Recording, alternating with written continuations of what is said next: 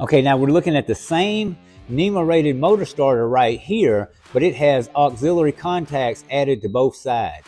So on that one that we were just looking at, it kind of had slots on each side, and what that does is it'll accept an auxiliary sets of contacts. And we have right here, we see that we have a set of normally closed contacts, another set of normally closed contacts.